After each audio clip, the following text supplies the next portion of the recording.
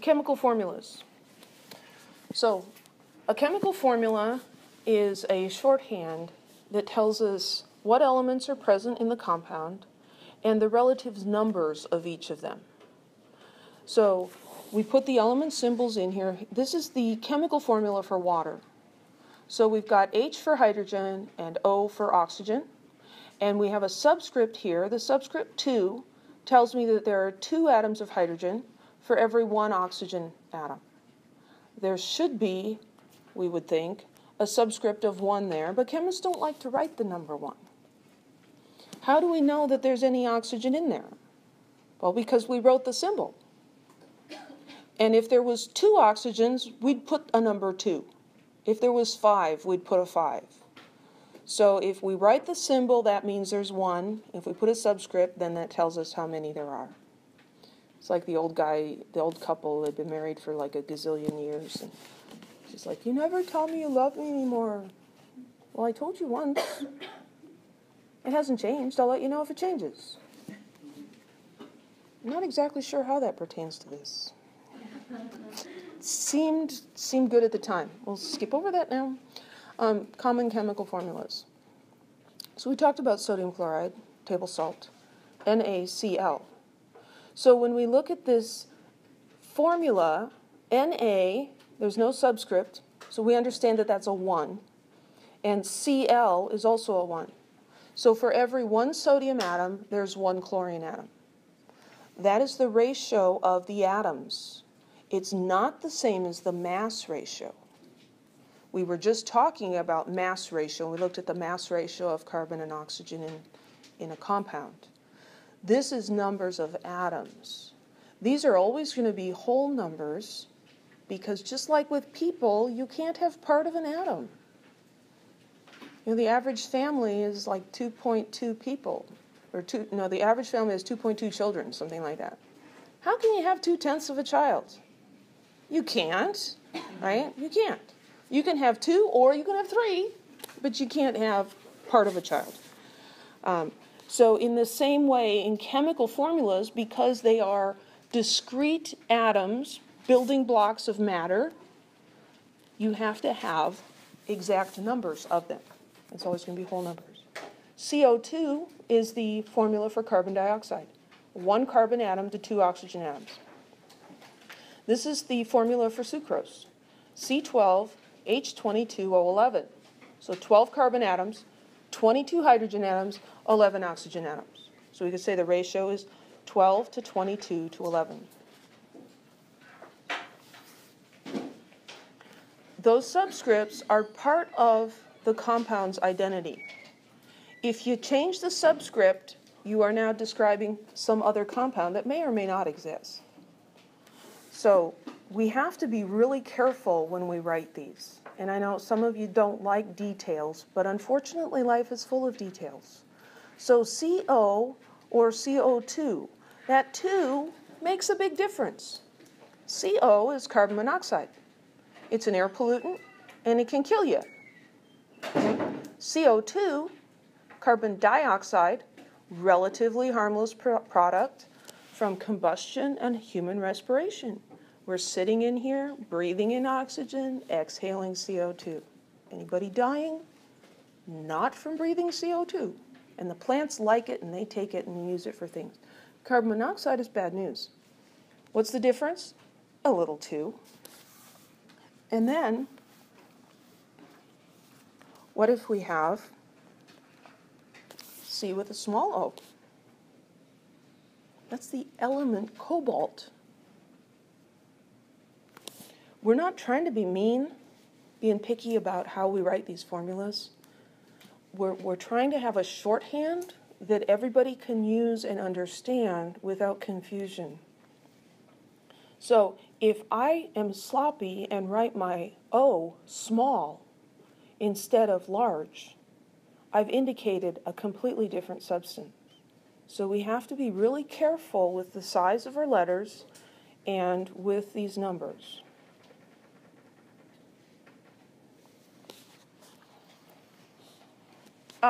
You may wonder, well, why is it NaCl? Why not call it ClNa? Why not? Well, they decided on a particular order. In general, the most metallic element goes first.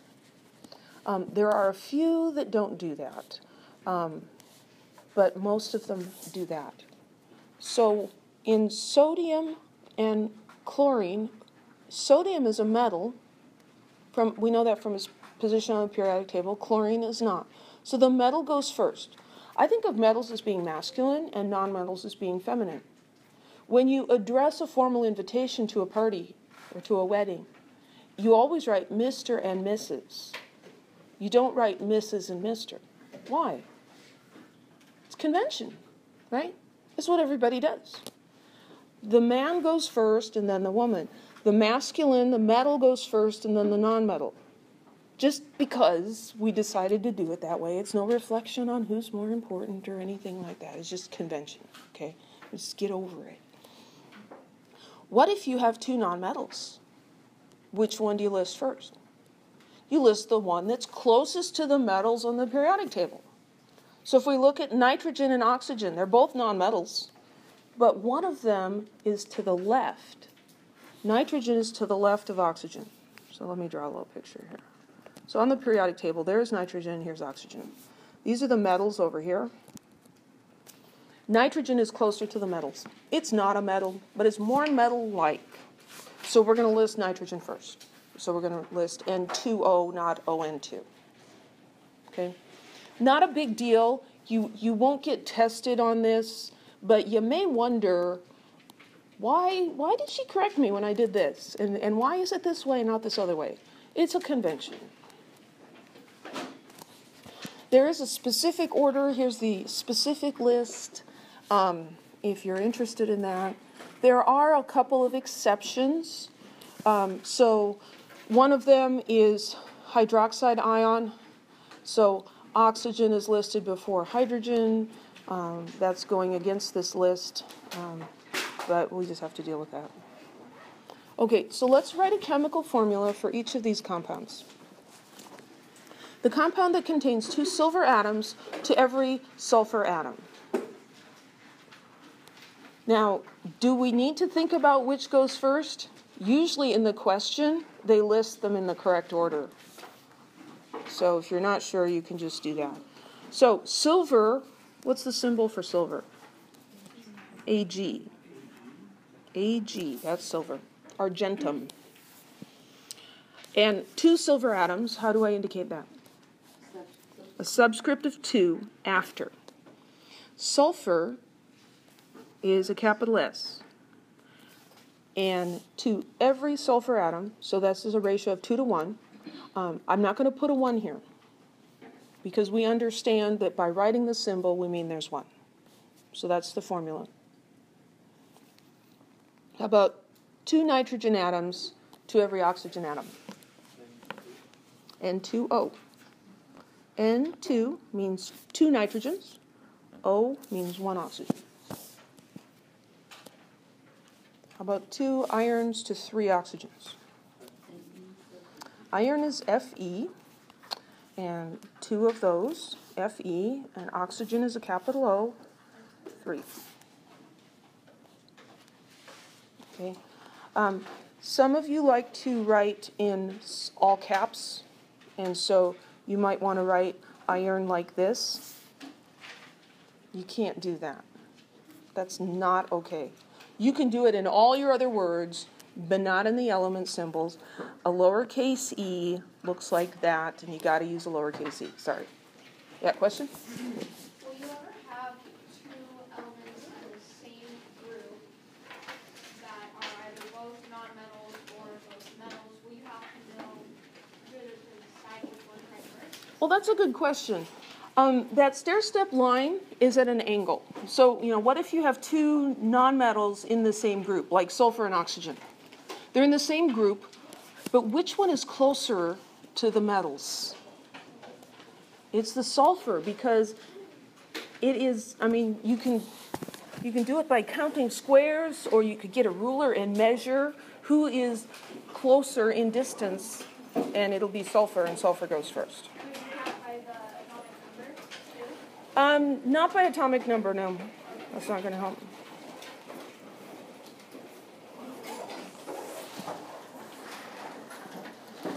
have 2 minutes, people. I want to finish this section. Okay, what about polyatomic ions?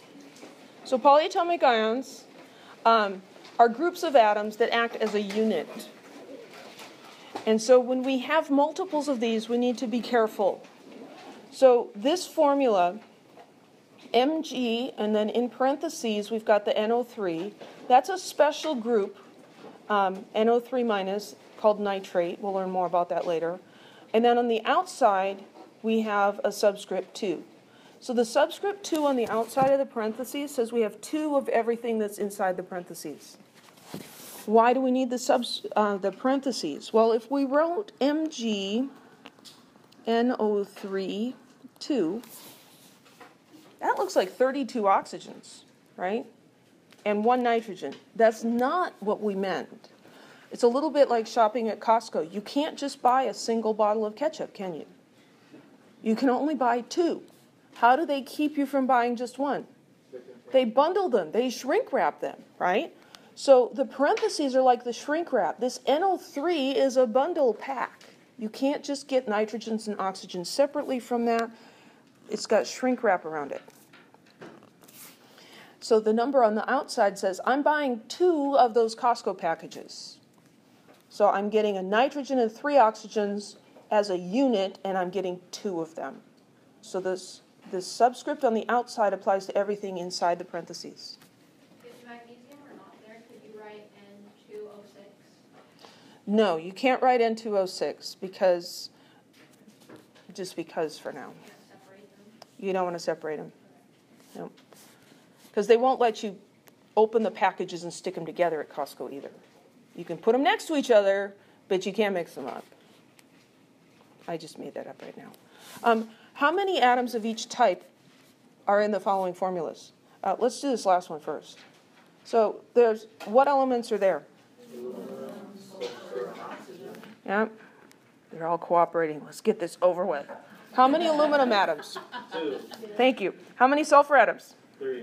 How many oxygen atoms? 12. 12. Awesome. K2SO4. So how many potassiums? 2. How many sulfurs? 1. How many oxygens? 4. Perfect. Oh, that's enough.